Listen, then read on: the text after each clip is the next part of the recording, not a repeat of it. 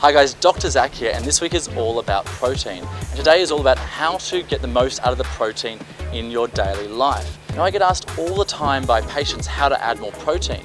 And a common misconception is that they simply are going to add some protein powder to their regular diet.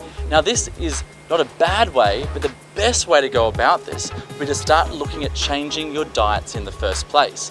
And how we make our diets is often based on a full carbohydrate load first rather than protein. And we need to swap this about. Kicking off your day and kicking off each meal with the focus of protein is going to make a really big difference to increase the protein in your diet. I will see you Wednesday where we talk about the best protein supplement for you.